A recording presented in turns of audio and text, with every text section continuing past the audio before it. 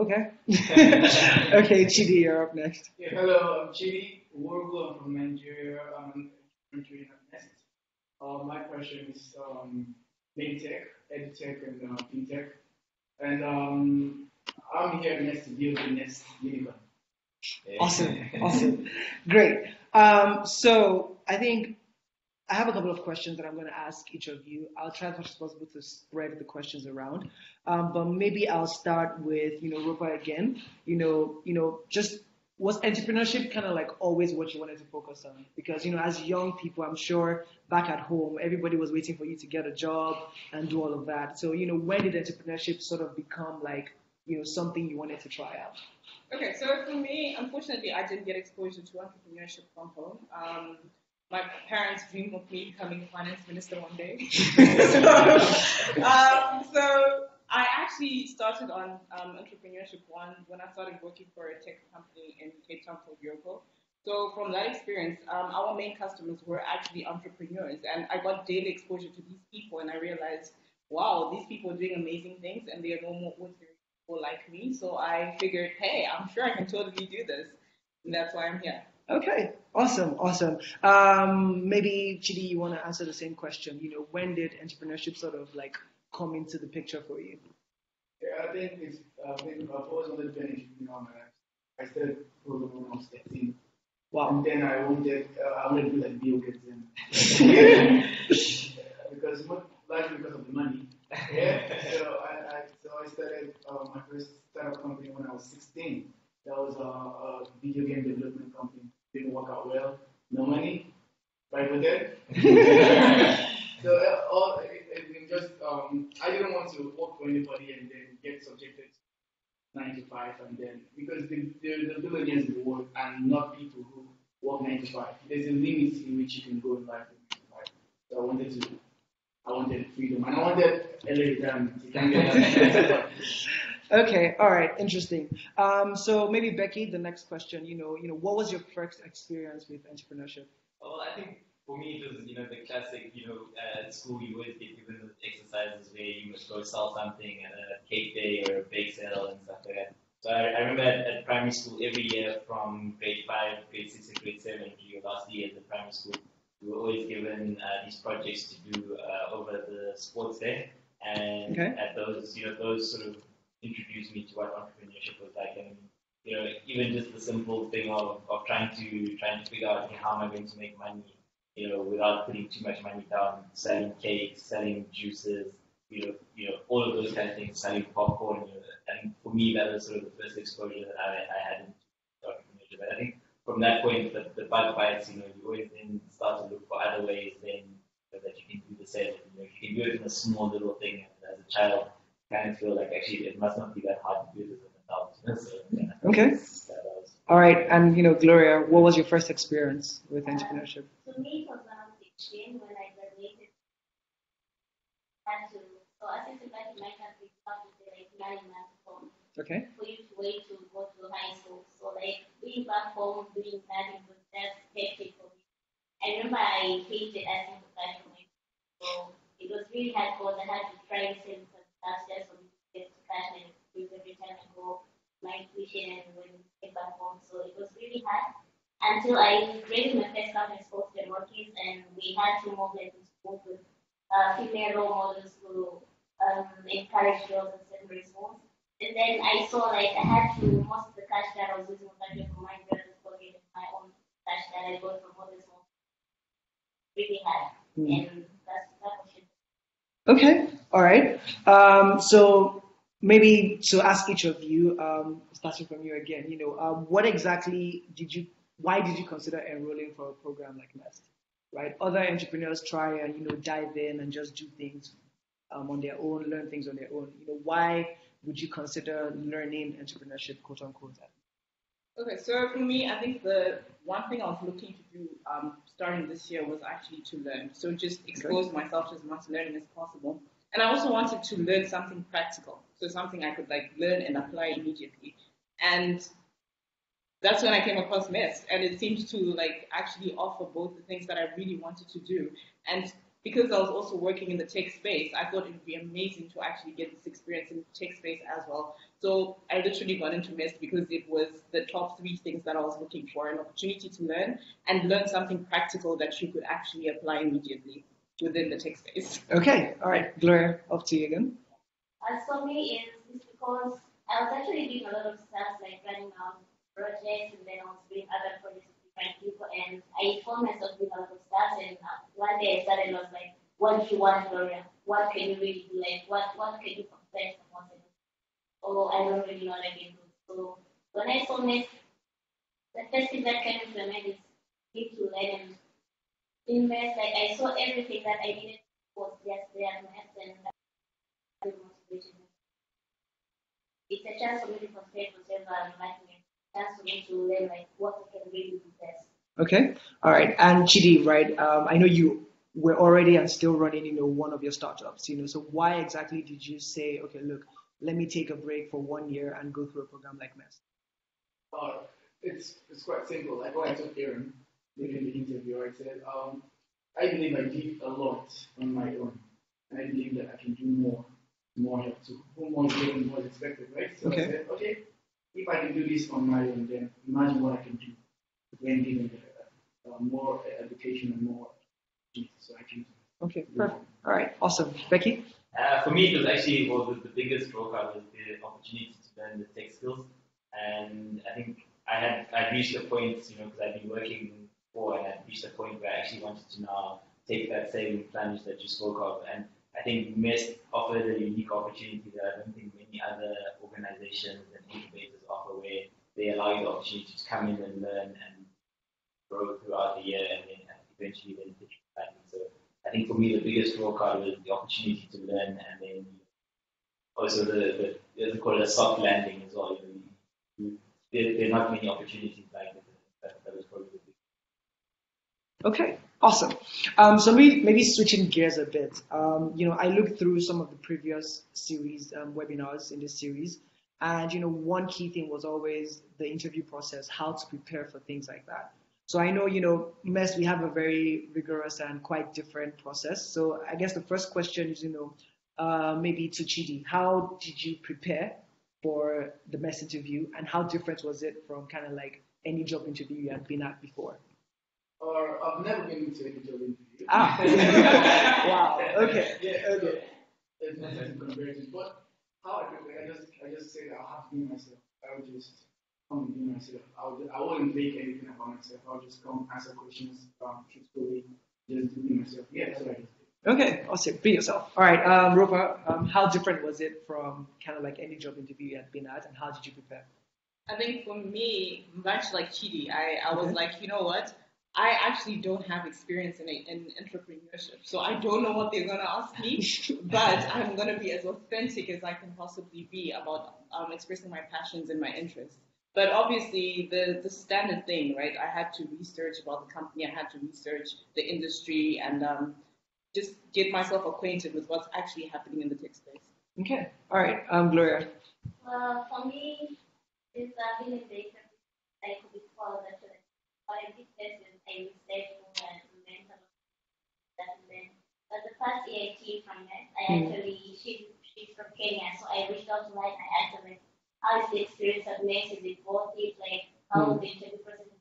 I remember one thing she told me is just be you. You've done a lot, you know what you're doing, so just be you, just be you. Okay. So the answer to your question is it worth it or not, it's you to figure it out. So okay. All right, awesome. Becky? So for me, I did a lot of research, like, trying to find out what MEST was about, and also looking into the portfolio companies. I figured, we might be asked about what are the companies that are coming out of MEST. So I think just really drilling down into what MEST themselves were doing and what the portfolio companies were doing, and then outside of that, I think you gave us the structure of the interview process, that it would be a group call and then a one-on-one. But I think just for the one-on-one, I think it was just more for me to prepare and sort of really understand what's happening in Africa and the tech. There was a question that Ashton asked me about, okay, so what can you tell me about Kenya's tech ecosystem? And this is something I read an article the night before, and that was the information that I think it allowed me to give a clear answer and not just sort of Bits something around that the was bush. not very focused. Okay, Yeah. awesome. So if there's any common thread among all what you've said is just the research, right? If you're going to do something, you should be able to put in the necessary work to kind of like get information about it. And I think both of you mentioned something about being yourself, right? Nobody can be you better than you. So why try to be someone else in an interview process, right? Great. Okay, so and I'll just throw this question out there. Anybody can decide to answer first. Well, kind of like what would you say was your biggest takeaway from the MEST recruitment process, particularly the interview itself? I think Honesty. yeah, Okay. and transparency. To me, I feel like it reached a point I was actually freaking out in the interview. Yes, I remember. So, I was like freaking out. So it reached a point I just told and I'm like, this is what I know and this is what I've done. So at that point, I was just like, just be you, just be honest, and just say what you know, what you need. Okay, great. Anybody else? Yeah. Okay. I think for me, because it was the first sort of structured interview where it was a group interview where I'd ever been. So I think for me, the one thing is that even when you're in an environment where you're under pressure and you have to sort of present your best self, I think the one thing about the MEST process that group interview that for you to sort of still have to work with other people. I think don't be afraid, even if you're going for a one-on-one interview for a company, don't be afraid to ask people. I think when you're preparing for advice, Okay. because I ask for people for advice as well. All right, great. Super. So I think Becky literally stole the words out of my mouth. It was also my first experience in a group interview. So actually being conscious of everybody else in the group and actually being able to relate to them. But I think also actually realizing that you are in a room with other people. So as much as we are interviewers, they're still people. So you can still communicate with them on a level of them being people. If you've got questions, if you don't know something, actually just relate to them as people. Okay, awesome. Chidi, you want to I add? found that you shouldn't speak or act under pressure. It's not something that's under pressure, but because most people responded like they were under pressure, like when they're trying to introduce themselves, they felt like they had to say some certain things, and then their voice was shaking and stuff like that. So I realized that the process is it's actually you're human beings you're actually talking. So you should just be yourself and not act. Okay, awesome. So, key things here, be yourself, do the research, and, just be honest in all the processes. Good. So we're going to switch again to kind of like what life is like as an entrepreneur in training right now at MEST, right? So maybe the first question, let me give it to Becky again. What would you say your biggest challenges are, currently as an entrepreneur in training, and how does it differ from being employed by someone? I think one of the biggest challenges is we only have 24 hours. The program is quite intense, and it kind of pushes you not to your limits per se, but it really does push you to want more. But I think the difference between normal work and now is that after every day of our classes and stuff, you go home, you're working, you're just doing a lot more for your own personal development. Whereas, you're working and you come home and you're tired, even if you want to work, sometimes it's not always possible because you have to get up early. Okay. So I think, time has been a big challenge, and I think, time management. But I think one thing that I'm finding is that the passion kind of pulls you through because every day you wake up with something to look forward to. Okay. I think it's a challenge you overcome by just, a little bit of determination. Yeah. Okay, awesome. Roba? Wow, there is so much to learn in this world. There is just so much to learn, and I'm struggling a bit with actually sort of prioritizing what to learn. I want to learn everything. I've been exposed to so much by being in this program that I actually didn't know about. So the biggest challenge has probably been like actually learning to be an adult and to prioritize. Okay, awesome. All right, Chidi? The biggest challenge I have is actually what I experienced the same thing at the University of Lagos. So it's when you're actually studying at the same time you're doing. Okay. So it's actually difficult, to understand when to do something. So I actually had take a priority list, right? So it's MEST first. When you're done with MEST or you have done certain things that you have to do, then you can look at the other part. Yeah, so it's been difficult, The first time I came here, it's like I put my other life on the pause. Yeah, because I was trying to give it my best here. So it's the priority, but I've been able to handle it. Okay, all right, Gloria, you want to add? Well, for me, I'd say trying to maintain my goals and my own goals because at the end of like you say, like time is really short and there's so much that I have to do as an engineer. Yeah. At the same time, at the end of the day, I also need to see what have I accomplished. So trying to balance those two has been kind of for me. Yeah. So prioritizing like what Robert said and taking again. Sure, great. And it's actually good you're all saying this because, a lot of people reach out to us and are like, look, can I do MEST part-time, and stuff like that. And although, yes, it seems like you can, it just, because MEST is not just you coming to learn, you're actually building something as you're learning, which is already like schooling and working at the same time. So imagine trying to do that and do something else again, which is why you're saying, prioritizing and having more hours in a day would have been nice, right? Great. Okay, so just maybe a bit of like self-reflection in looking at your whole class, right? What would you say are some of the key qualities in those around you, right? Yes, you know what makes you a strong person, but what have you seen in other candidates and other people in your cohort that are sort of like, gotten you sort of like interested and thinking that, look, oh yeah, that person is a great person. Do you want to start? Yes, sure. Okay, so I've noticed that a lot of my fellow cohort people are avid readers. So they read widely and they know a lot from a lot of different places. So just having varied interests has been something that I've actually set as one of my goals now because I've seen the value in it from the other people. Okay, all right. Gloria? Well, something I've seen in my fellows is persistence. It's reached a point like during the evening, you find someone is really tired, or during the morning, someone is really and like jump out of the game, but they're still in class, still reading, still doing other stuff, in spite of all the tiredness and everything else. Okay, all right. For me, I think it's been openness and a willingness to share.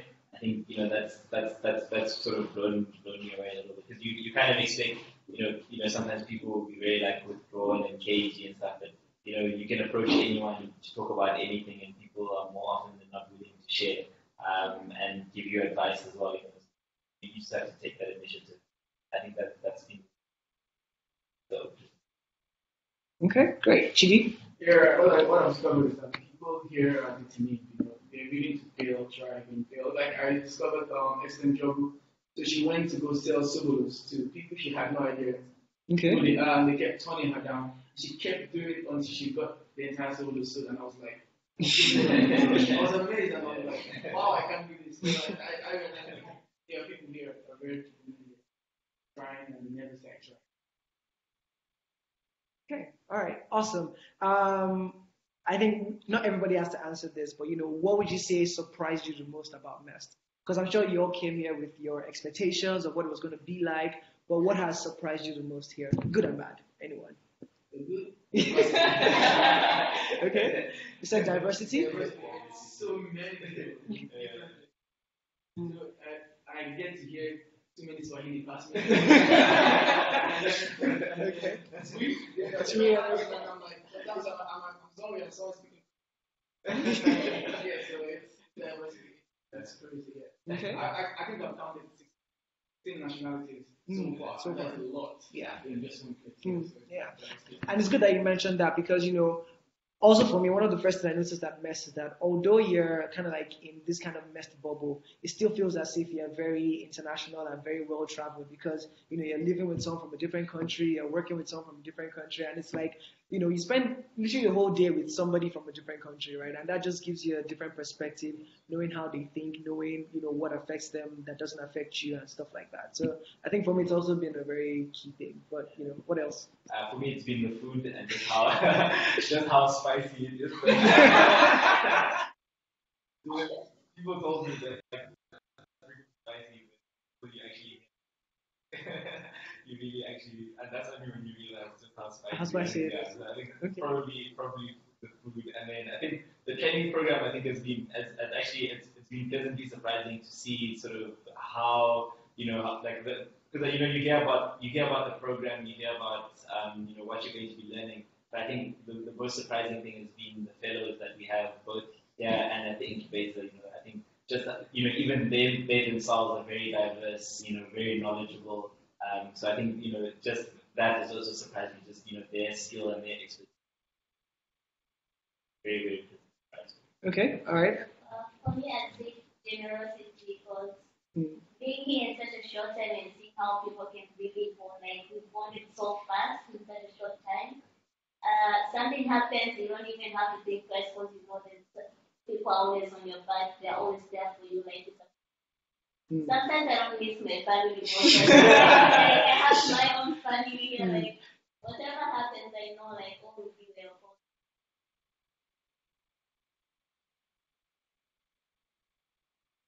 Okay, me. all right, great. Set a reminder for you. Okay, Rupa?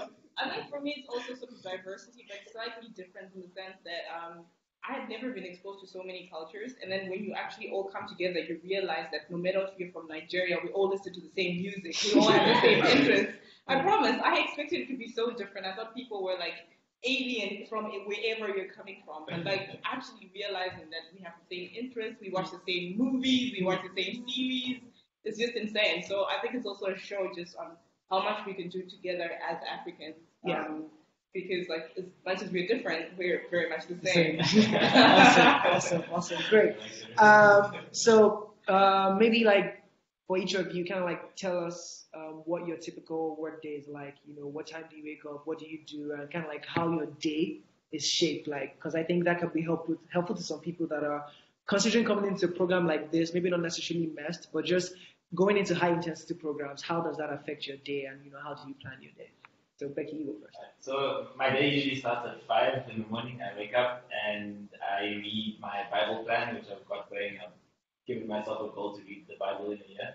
Awesome. So that's like, it takes maybe about 15 to 20 minutes in the morning, and then I get up and then I go exercise. So exercise for me is a big sort of part of my day. It's like the one thing that kind of sets me in motion and gets me going. By that time, back sort of around 6:37, get ready, come to campus by sort of 7:38, have breakfast, and then we're in our program from about 9 till 5. Okay. And then the evenings are mostly spent then working, reading, doing extra stuff. Sometimes we do have like evening classes, evening sessions, or workshops, every other day. But that's on Monday and Wednesday. But as much as possible after hours working, and then seeing I haven't been to many events in Accra, but we've been to sort of pub night, quiz nights in Osu. Burgers and Relish. Exactly, yeah. Burger and Relish. So also you try to find time as well just to sort of relax and those breaks, especially over on weekends as well, just to switch off, but just as important as the time that you spend working. You have to find a way to disconnect. Because you need to sort of take yourself away and then come back ready to fresh work perspective. again. Yes. All right. Yeah, that's what my day looks like most of the time. All right, Gloria. My day also starts at 5 and sometimes I joke with it. Yeah, so I wake up at 5 and go and I come back at 7 and then get to class and we take class until 5. So basically in the evening it depends time to time. So sometimes I sleep by around 10 because I have to wake up my own personal studies Okay. from there. Fantastic, Yeah. okay. Some stuff. So, but during the weekend, that's when I rest most, especially Friday. Friday night Okay. and Saturday. I really take my time and rest for Easter, but just get ready for my weekday actually starts on Sunday.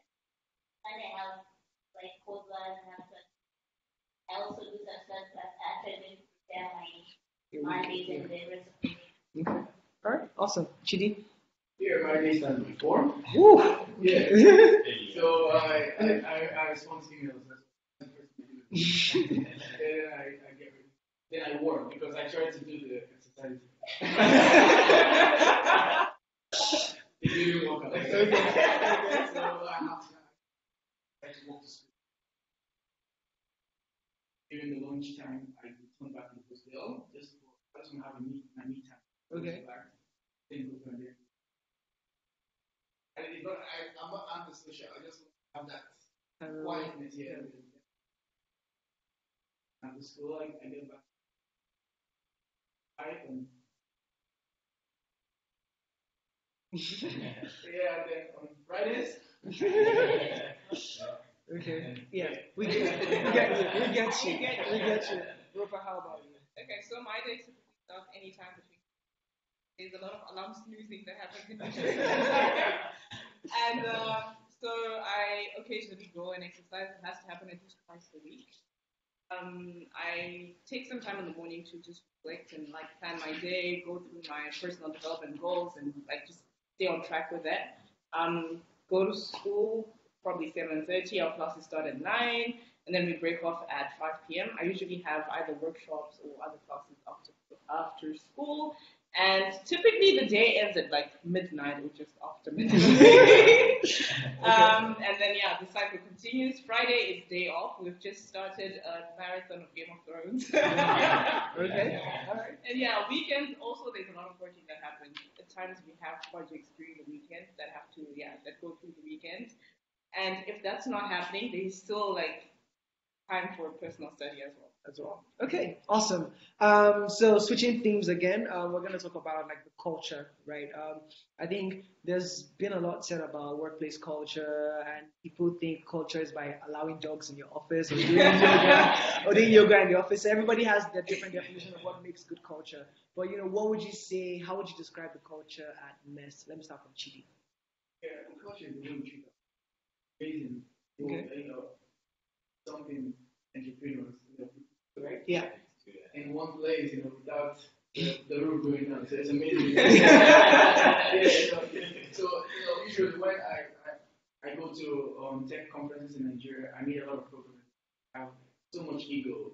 So it's like we can't stand ourselves for like 30 minutes because everybody's trying to explain, trying to show the other person how good they are. But here, nobody's trying to prove their worth. They're trying to learn. And that's amazing. They're not trying to compete, trying to learn. Okay, So awesome. The way we treat ourselves is amazing. All right, great. Gloria? That's actually so.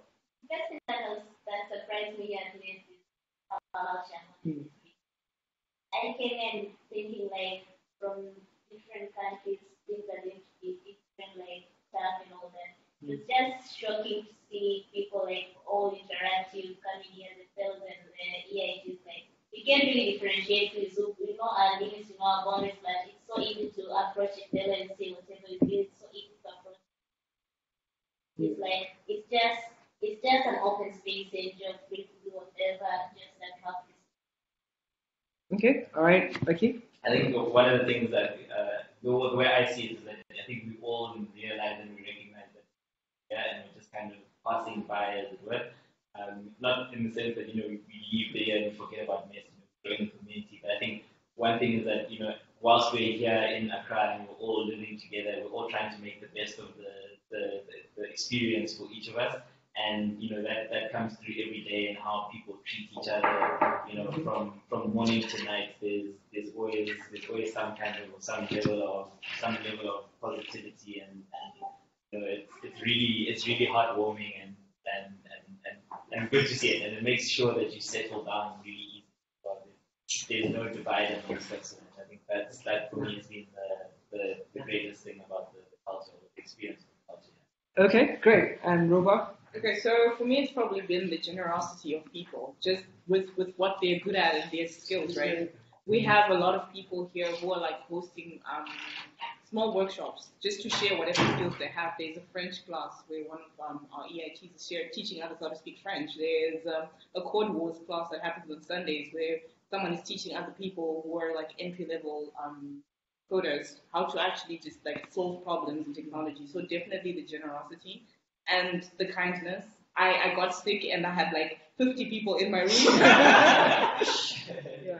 It's been quite overwhelming. It's a beautiful thing. Okay, great. And this question is sort of like related to the other one, which is like, what would you say makes MEST stand out from other training programs that might be similar or doing the same things? Like what exactly stands MEST out from the rest of them? You go first. Okay, so I think I haven't been to too many other programs. I have been exposed to them, but I think the fact that you can get into MEST, you're not forced to come with an idea. In fact, they tell you you're gonna get here and your idea is gonna change, right? So accept that. Yeah. And they provide sort of that supportive environment where you're allowed to fail. Yeah, so I think that's probably one thing that stands out for me. Okay. All right, Becky. For me, I think the opportunity in itself is second to none because nobody is going to give you a year of your life to really just go and really immerse yourself in building a great product.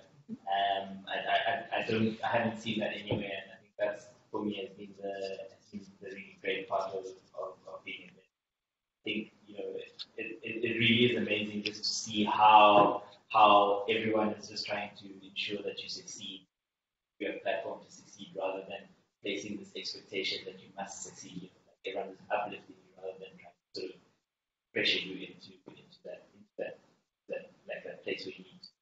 Okay. All right. Great. Gloria.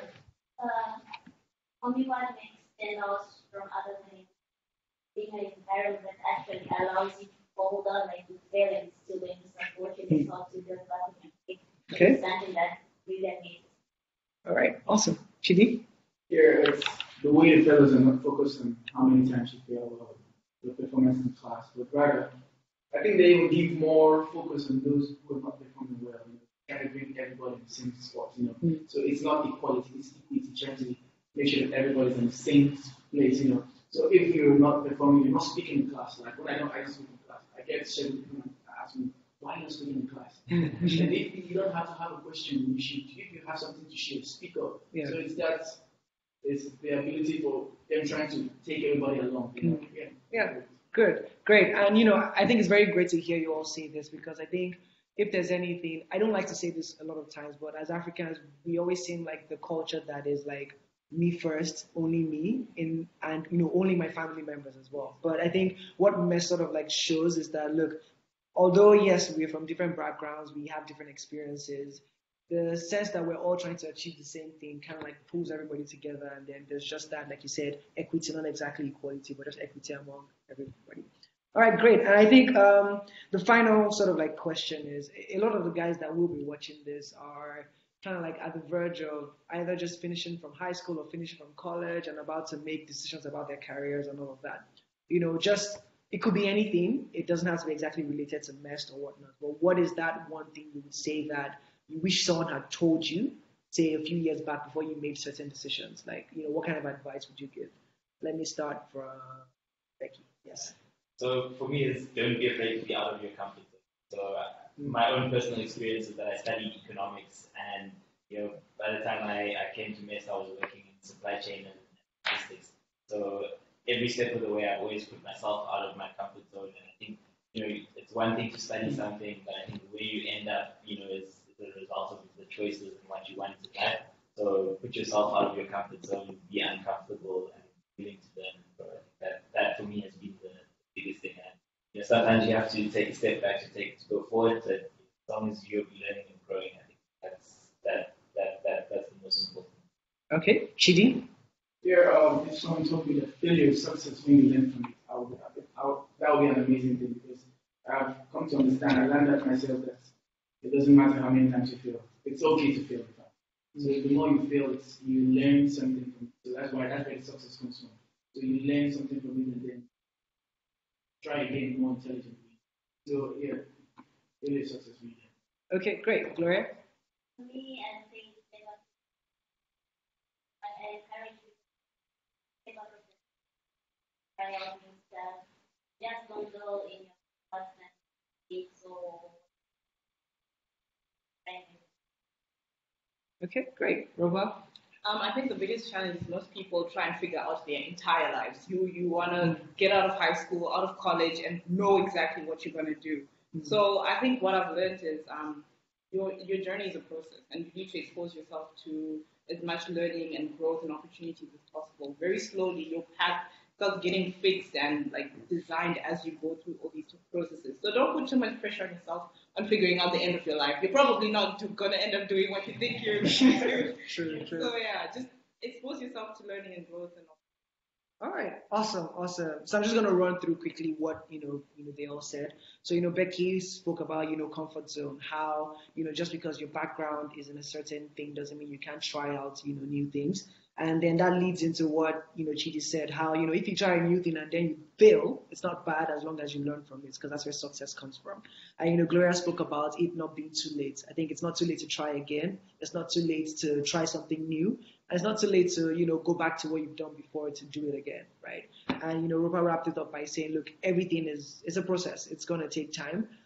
Yes, you can figure out the next two steps, but to be honest, one step can open up five new steps that you didn't have knowledge of before, right? So I think that even for me has been the story of my life, right? Like I couldn't have imagined being here because like I didn't even know about MEST. I wasn't really involved in tech, but all of a sudden I'm here doing what I'm doing. So I think for me, if I was going to add on to that, it's that, whatever your hands find to do in the moment, do it to the best of your ability because you're not really sure what it'll plug into in a later phase. It's all about making those tiny investments now for kind of like the future success that you get. All right, great. I know these sessions are usually about 1 hour long, but I think at MEST we like to keep things sharp and nifty. But thank you y'all for kind of like having us, Diana. We really appreciate this opportunity. We look forward to doing this again, with even more different people and talk about something else besides the entrepreneurship thing. But really great being on this platform, and we hope to do this again sometime soon. So everybody say bye-bye. Bye. Bye. All right. Thank you. Thank you guys. All right. Bye. Yeah.